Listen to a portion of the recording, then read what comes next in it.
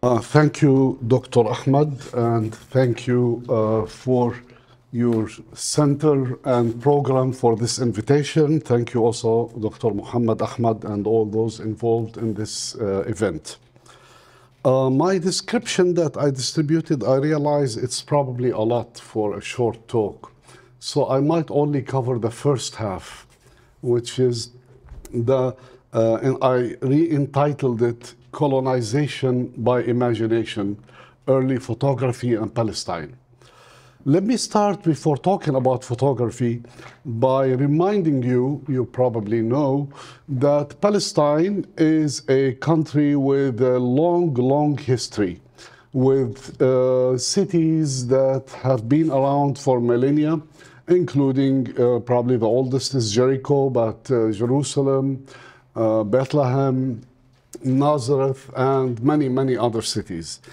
And when we talk about Palestine, we often think of its religious significance, particularly when it comes to particular cities that are either relevant to Islam, Christianity, Judaism, most of the time relevant to the three together. But we forget that a city, any city, in order for it to be a city, it's not just that it is a location of something significant for someone's historical or religious imagination. To be a city means to have a society, to have a culture, to have an economy, to have people living in. So it is a socially inhabited space. And often that is missing in the picture. And mentioning picture, this is exactly what I am going to try to highlight today. As you know, Palestine, part of the Ottoman Empire in the 19th century, with the inception of photography or the announcement for the invention of photography in 1839, photographers from Europe flooded the world basically to document faraway places, unfamiliar places, or significant places. And Palestine and Egypt were the first two locations in photography, in the history of photography in the Middle East, or what we call today the Middle East, that were photographed. Only months after the announcement of photography, French and British or English photographers arrived in the region documenting significant places. And of course, gradually, photography would spread to the rest of the Ottoman world, and it will become a native career where natives in various areas will take up this new trade and career. So it will evolve eventually, and there will be different themes. However, the early photographers, 19th century photography, generally speaking, with some exceptions, of course, especially towards the end of the 19th century, was done by European photographers. And I use here European in its cultural sense, meaning Americans will be included, Australians will be included in that sense. So the bulk of the photography of the 19th century of Palestine was conducted by Europeans in general. And of course, when it came to Palestine, Europeans arrived to Palestine and documented particular locations.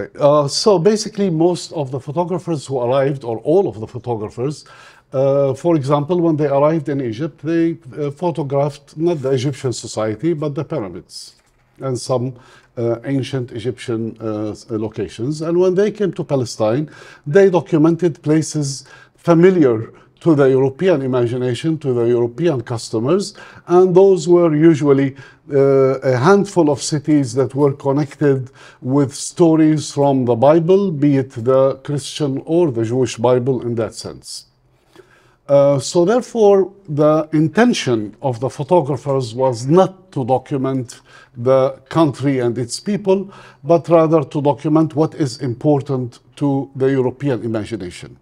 And in this sense, we noticed that the largest focus was on the city of Jerusalem, but also the city of Bethlehem, city of Nazareth, Hebron, some other cities that are relevant to one or another of the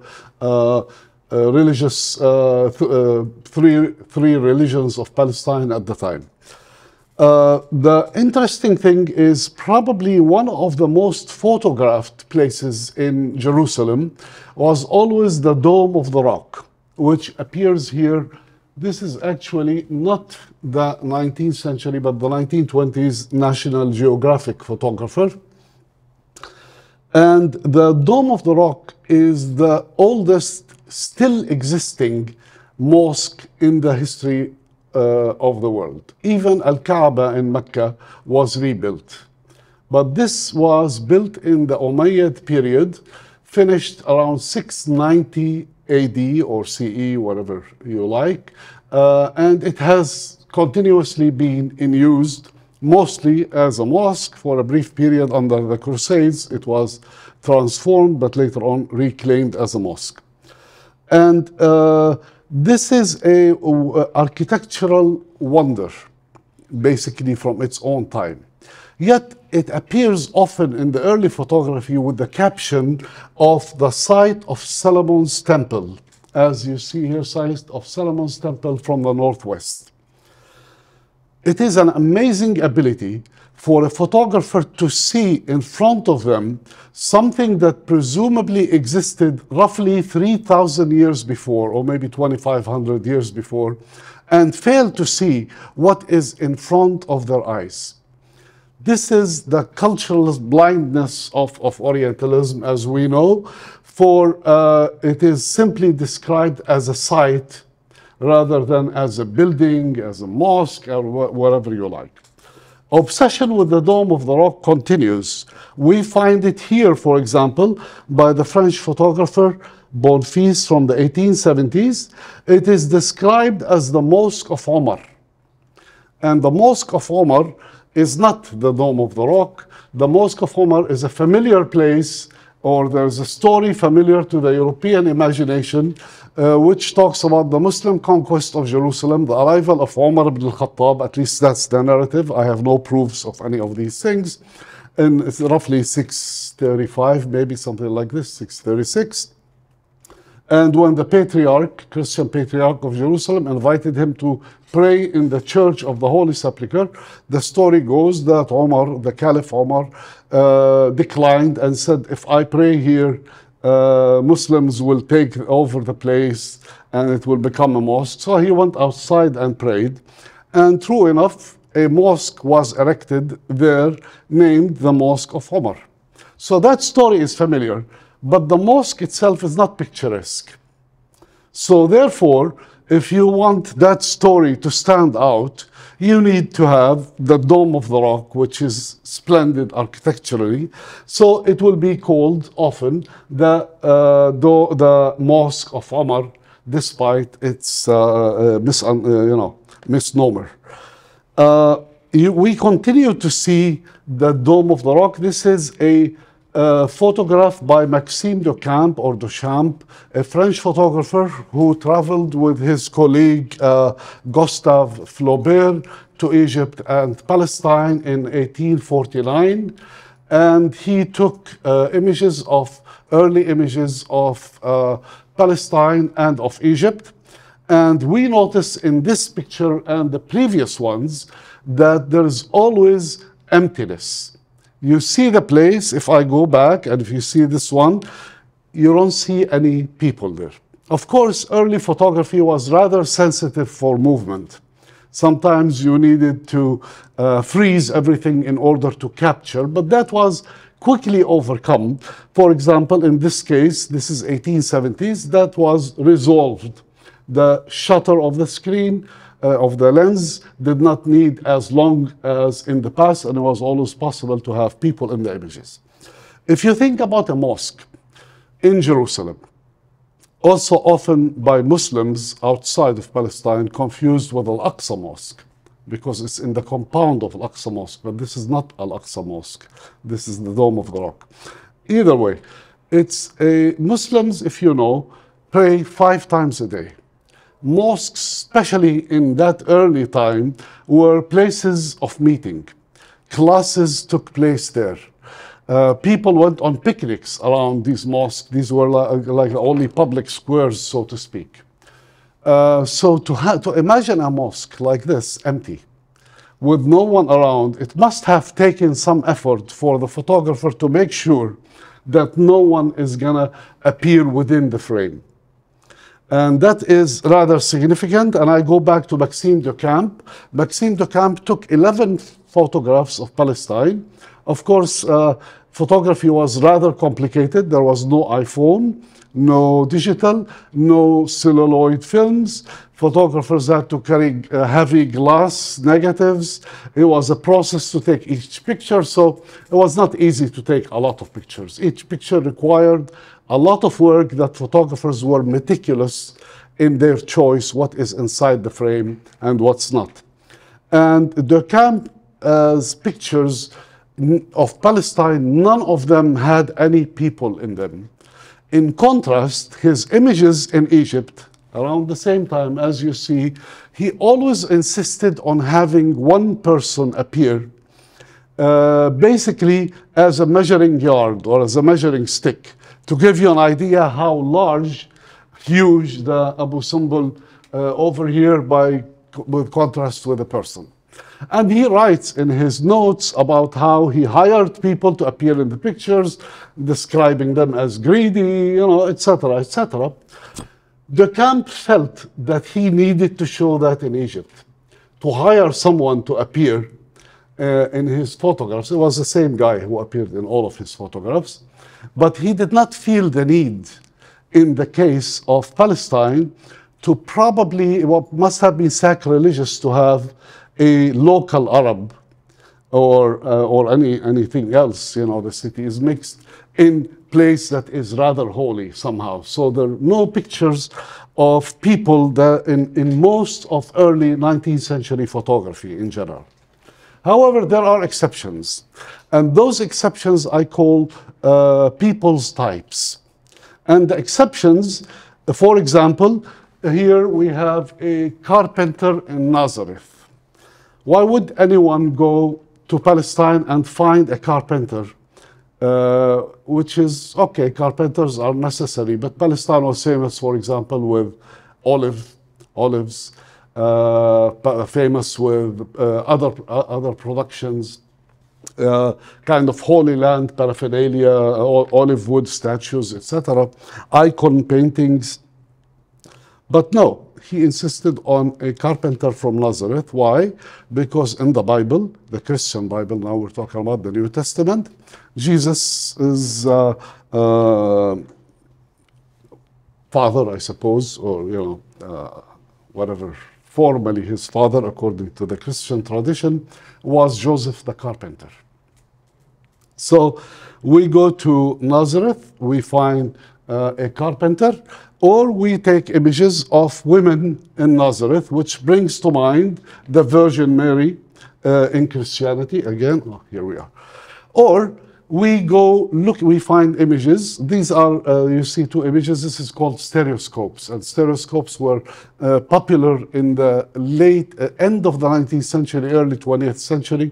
You had to see them in a viewer and they become 3D, 3 dimensions. And on the back, you always have a description. Most of the time, it's a description directly from the Bible, either the Old Testament or the New Testament. So here we have shepherds in the plain of Jerzeel. Of course, this is the use of biblical language. Naming of the place changed dramatically at different times. And therefore, how do we go back here? It brings to mind also the story of the birth of Jesus, where an angel appeared, according to the New Testament, to the shepherds, informing them that the Lord will be born today, or something along these lines. We also find images. Of course, remember, we don't know who these people are. They're not identified. It's not like Abu Muhammad, etc., etc. But what we have is field of wheat. And these are, I'm giving you examples of pictures that were very popular. Practically every photographer that went to Palestine took the same images, more or less, and I will come to this later on. And it brings to mind a biblical story, and the caption is usually called the Field of Boaz, a character from the Old Testament, I believe. I don't recall now the whole story. But of course, I'm looking at these people. My guess it would be either they are Ibrahim, Muhammad, maybe George, maybe Abdul Karim, who knows, maybe Fatima. But the last thing that will come to mind is Boaz, a name that is Hebrew name, only at the time available in the Bible, not in Palestine. The Jews of Palestine used regular Arabic names or Jewish names with an Arabic intonation or with an Arab. So again, it is everything. The Bible is the reference. The same with fishermen in the Sea of Galilee. The disciples of Jesus were all fishermen from the Sea of Galilee, as you know.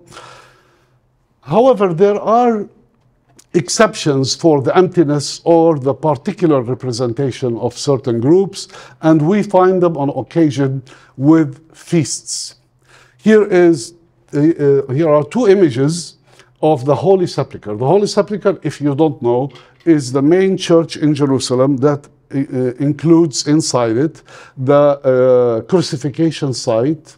Now, I haven't done any archaeological work, I cannot confirm, but this is the tradition. From the 4th century, the Byzantines built a church there on the site of the crucifixion and the tomb of Jesus. So it is perhaps the most important, significant church for Christendom historically. Here we have people on Easter. Of course, it's an important location for Easter. Still, you see more or less, I'm showing you pictures, one from 1870s, the other from 1900.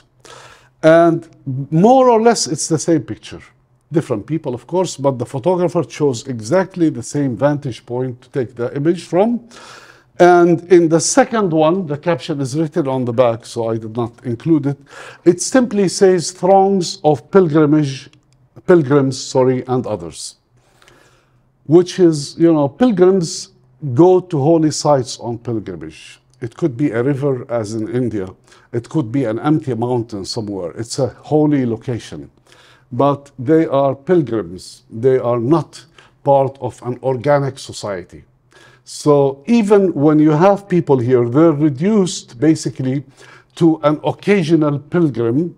And then, of course, he adds the others. This is an American photographer, Almendorf is his name, who actually, ironically, published a book of photographs in 1901 entitled Camera Crusade Through Palestine. Again, the same kind of mentality. We also see another example of reenactment of parables by Jesus. Here we have a stereoscope, and the title or the caption, sorry, says, "On the road to Jericho, the parable of the Good Samaritan." And if you know the parable of the Good Samaritan, it's a story that Jesus told about a Jew who was injured or fell or was sick, and other Jews passed by and did not pay attention to him, and he was helped by the Samaritan. And Samaritans are the enemies of the Jews at the time in that discourse. And therefore, even an imaginary, a story told by Jesus is represented. But it is represented, ironically, with local elements that don't even respect or are not informed by the local traditions. As the guy who's going away, which in the parable is a Jew, is actually dressed like an Armenian monk, Armenian priest. It's the Armenian priests who wear this kind of hat. The guy on the floor, not very clear, but the guy who's helping him is not how the Samaritans in Palestine dressed at the time, and to this day they have a particular attire. But here we have a regular Palestinian peasant looking person. I don't know if he's acting or not. So even the authenticity of the image, there was no need to bother. The Europeans want to see an image, you create an image We find a lot of other images here called, you see a man and a woman and a child on a donkey, and the caption is always on the road to Egypt, bringing to mind also the flee of Virgin Mary and Joseph with little Jesus, young Jesus, to Egypt. We don't know who they are, again. The other thing, so many common images usually described as homes in Bethlehem, where you see a father, mother with a child, camel, or a number of others, also brings to mind the birth of Jesus. Not what the place is. Maybe these are the authentic people, I don't know, maybe they're acting, it doesn't matter at this point. We see also lots of images, very common in 19th century up to the probably 1930s, of lepers, people with leprosy in Palestine. And those, Jesus, according to the Bible, healed the lepers. So I don't see, I grew up in Jerusalem, okay, not 19th century, but you know, when I walk down the street, maybe in 15 years, maybe I saw one leper, I don't know. If I did. To find a group of lepers in a big city, this is, you know, roughly around the beginning of the 20th century, the city numbered about 60,000 people. To find the 5 or 10 or 6 lepers in Jerusalem, and every photographer will take an image of them and will have a caption on the back with the verse of the Bible about Jesus healing the lepers. There are other images that became more popular. These are studio portraits of people's types. Women of Bethlehem, in reference to Jesus being born to the Virgin Mary in Bethlehem. Or an Arab from Bethany, as we see over here, an Arab from Bethany, using the biblical name of the village of Al-Aizariya, which in the Bible was called Bethany or Beit Ania historically. Of course, again, we don't know who this guy is or who this woman is. We don't, they don't really bother in that sense. Ironically, John Cramp, for example, a photographer who went to Palestine in 1861, had this to say. He said, "The women of Bethlehem are generally fair and always beautiful. Every traveler remarks that. Sincerely did I regret the arrangement that denied me the pleasure of bringing home witness to the correctness of my judgment. But I was not expected to spend my time on such subjects. Though I now think it's a pity that I was so scrupulous in the discharge of my duty." So it's a duty to document certain things, even you know, documenting a woman, a beautiful woman, or a person is not any person is not part of his mission or of his assignment in Palestine. There are other ironic situations which I'd like to talk about, which is the photographs of religious leaders. And here we have the Greek Orthodox Patriarch of Jerusalem over here in the early 20th century. In the 1860s, we have the Patriarch, the Maronite Patriarch of Jerusalem. I checked these two images. The Orthodox Patriarch is an authentic character, and his name is known, Demianos. So this is a real person. The Maronite Patriarch, and I don't know, Europeans probably are familiar with the Maronites. It's a sect in Mount Lebanon in general that is Catholic, familiar especially to the French, and this is a French photographer in this case. There are no Maronites in Palestine, and there is no office called the Patriarch of the Maronite Patriarch of Jerusalem. Either this guy was the Patriarch of Beirut or Mount Lebanon, and it probably was a bit more sexy to call him the Patriarch of Jerusalem, or it's just, you know, someone posing in order to sell, because people don't want to see Greek Orthodox or Muslim or Jewish rabbi or whatever it is. It will sell well to have someone pose in that position. So the very authenticity of the characters is always in question. it becomes even more ironic. Here are two pictures taken by the same photographer, Adrien Bonfils, in the 1870s, and a French photographer who filmed greatly in the Middle East, of the same person in the same studio. In fact, in his catalog, it's not clear here, but they are, numbered, I think, 632, and the next one is 634 or something like this. So they're next to each other. It's the same day, the same glass negative at the time, of this same person in the same dress. In the first picture here, he is called the Grand Rabbi of Jerusalem. This is the head of the Jewish community. The Grand Rabbi of Jerusalem is a very significant post, like the Patriarch of Jerusalem or the Mufti of Jerusalem or whatever it is. In the Ottoman tradition, there was something called the millat system. Each religious group had an autonomy according to the law in the Ottoman system, and their legal structure was headed by either the patriarch or the rabbi or by mufti or by anyone else, like really heads, and they were assigned governmental powers.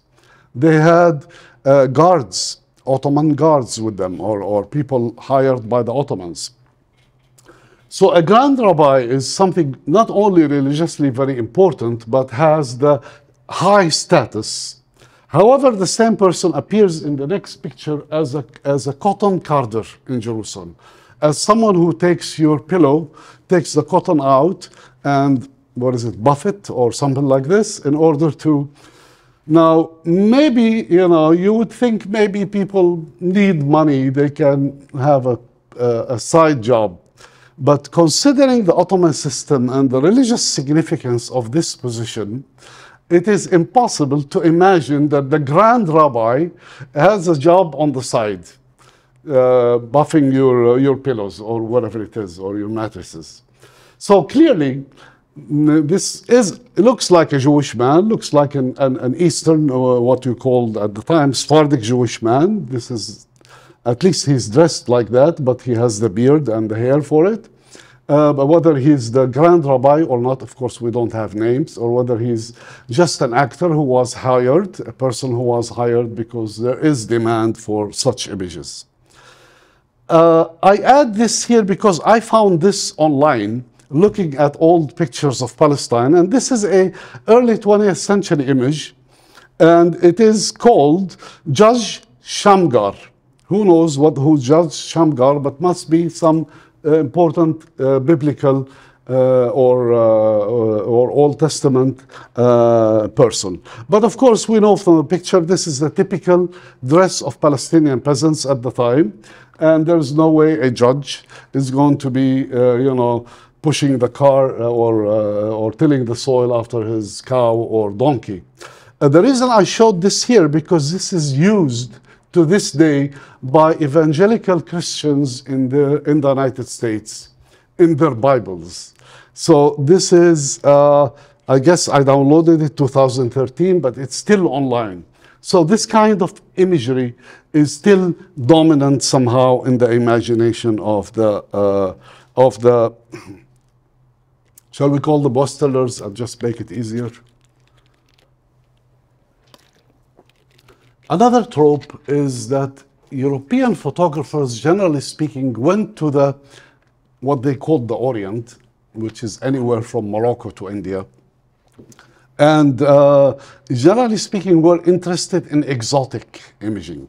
We see that clearly in the paintings of great European, particularly French painters, of the slave market, nude women, etc., etc. The archive of French photography in the 19th century of Morocco and Algeria is full of nude women. But Palestine doesn't have that. Why? One wonders, why do we find images like this of people, of women in Lebanon or in Syria, or in Egypt or Morocco, but not in Palestine? Is it because it's the land of the Bible, it's holy, we cannot, it's sacrilegious to do this thing? However, there were exceptions, and this is the only exception I saw. Not that it's very erotic, but a woman with an exposed breast over here, 1870s, again, Bonfils, the photographer. And she is described as a Bedouin from Jericho in Jerusalem. So she cannot even be from Jerusalem. She has to be a Bedouin from Jericho in Jerusalem. But it is very similar to the next one taken by another French photographer. They're both studio images. The same kind of thing, the pose, whatever she's carrying on her head, exposed breast, etc. Here it's described as a Bedouin from Beirut. Those of you who are familiar with Beirut, I've never heard in the written history records of Beirut that it was a site where Bedouins camped. It's a city, a historic city, a port city. Bedouins are known to be in other parts of Lebanon, Syria, Palestine, Jordan, Arabia in general, but not in Lebanon. So whether this is a Bedouin from Beirut, it doesn't matter. It seems like, you know, the tales of the 1001 Nights, the imagery of the exotic Orient made their way somehow. I add this picture because these are three images of the one up is 1870s, this is 1890s, different photographers, and this is 1920s. And they are all called the first view of Jerusalem. This is the caption. Now, what is a first view of any place? I mean, maybe if you had an airport and you landed somewhere, this will be your first view.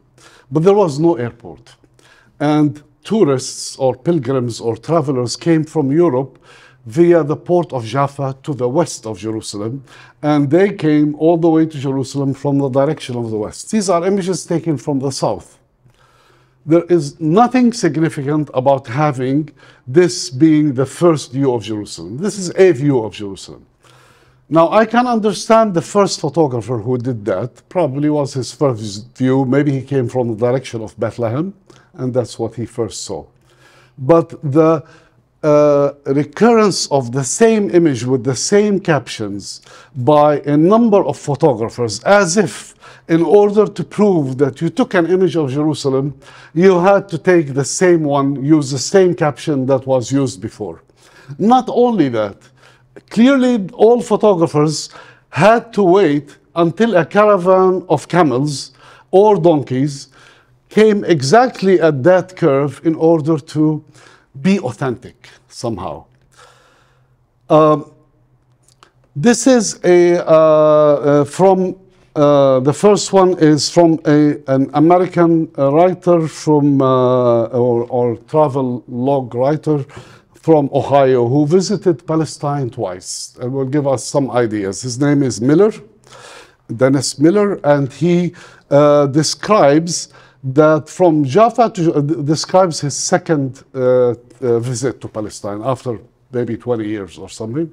He says, from Jaffa to Jerusalem by railway robs this most interesting journey of much of its old-time sentiment and brings it down to commonplace of everyday life.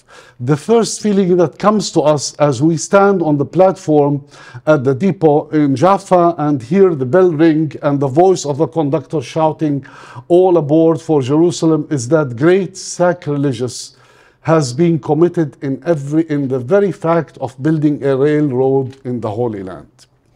Why do I bring this here? Because it relates to the photographs.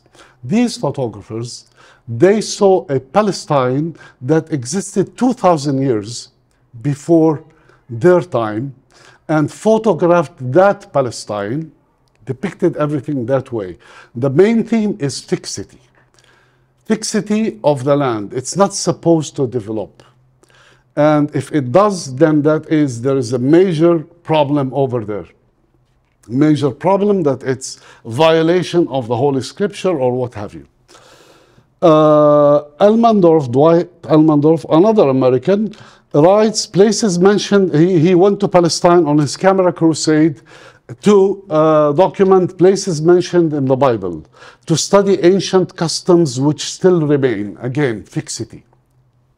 And if possible, to understand the significance of the many sentences in the scripture which were very obscure to me and those who tried to teach me. So the bottom line here is photography biblified Palestine. Palestine truly is the land mentioned in the Bible, mentioned in the holy books of the three religions, Islam, Christianity, and Judaism. But there is a lot more to an socially inhabited place. But to reduce it only to an image that is fixed in time, that is connected to the Bible, is already visually colonizing Palestine and replacing its reality with an imagined reality. And having said this, I want to jump to this image. This is a Zionist image taken by a Zionist Jewish immigrant from Russia. Ben Dov is his name. It's dated 1909. And Zionism is the movement that succeeded later on in colonizing Palestine in a settler colonial form. And Zionism, as of 1904, created a slogan, political slogan on its posters that said, "A land without a people for a people without a land." And photography that predated that slogan, as we've seen, already showed Palestine as a land without a people. But here, Ben Dov takes an image in 1909 on the shore of the Mediterranean. And this is an image, you see it in many publications by the Israeli state and their websites, etc., etc. This is the founding of the colony of Tel Aviv, which becomes later on the largest city in Palestine, Israel. And here are the immigrants doing the, what do you call it, like some sort of lottery to divide the lots. It fits well with the image of Palestine as an empty place. And it fits well also with the other Zionist slogan of Palestine, of the Zionists came and made the desert bloom. Here we have a desert, no one, and then, you have, in no time, a flourishing Mediterranean city in this particular place. However, if we think of where was this photograph taken from, this photograph is on the beach, and it is taken with the photographer's back to the sea, with a particular angle where what you see in front of you is a desert. But Tel Aviv was built next to the city of Jaffa, and today Jaffa is a neighborhood in Tel Aviv, was swallowed by it. Had the photographer moved little bit to the side, this is what he will be in the background. Will be a city that is more than 4,000 years old, one of the most vibrant cities in Palestine with the largest population, important in the Mediterranean trade, connects Palestine with Europe, with Turkey, with Egypt, Alexandria. There was a direct line all the time. So the choice of what is in the frame and what remains outside the frame is a very much a conscious choice. Still, this is not so great because I took it from a film. The same Ben Dov, photographer, took one of the earliest movies of Palestine, not the first, but one of, and it was called The Jews of Palestine. And this is in the same occasion. If you look at the picture, I froze the frame, so it's not great. But if you look at the picture of the Jewish immigrants gathered over here, and in the distance, you see some Arabs, some locals. So they penetrated the picture. They're not intended to be the picture. They were curious to see what's happening. Who knows what brought them into that frame. But in the formal photographs, of course, the camera moves very quickly. You miss them in the film. But in the photograph itself, they were very careful not to include them. So the question must always be asked, what is not only what is within the frame, but what is outside of the frame. Why was it left out? And to end this part of my talk, am I doing okay? Yeah, okay. Maybe we'll have discussion about the other themes. This is a photograph of the Damascus Gate in the walled city of Jerusalem. Because photography, early photography was bulky and hard, photographers carried glass negatives, had to pitch a tent, mix their chemicals, spread it on the glass negative, put it in the camera, go outside, take the image, return to the tent, the dark tent, print the image, then wash the glass negative and put the chemical again and take. There was no negatives as we knew them. The celluloid film was not invented yet. It seems that our photographer did not clean his plate well. So in the shadows, you see images of what seem to be a donkey, a cow, and a person. It's not very clear. In front of an empty Damascus Gate, it was the most important gate in the city. Markets are there. But he managed to capture it at a time when it's empty. But still, within the frame, we see the traces of Palestinian presence, despite the fact that it is intended to be an empty land in some sense. My conclusion is, before there were projects to colonize Palestine, before there was a successful first British project and later on the Zionist project that led to the State of Israel, before there were slogans by Zionists that Palestine is a land without a people, for a people without a land, the visual representation of Palestine through photography already created that image of a land that is empty and waiting to be redeemed and colonized by the Europeans. And that's what I call the colonizing by imagination, that is a necessary element to eventually lead to actual colonization. Not that all these photographers were preparing, it's not a conspiracy, but it's a cultural blindness that reflected more the European mentality, imagination, and certainly ideology, which started to preach later on the necessity of colonizing Palestine. Thank you.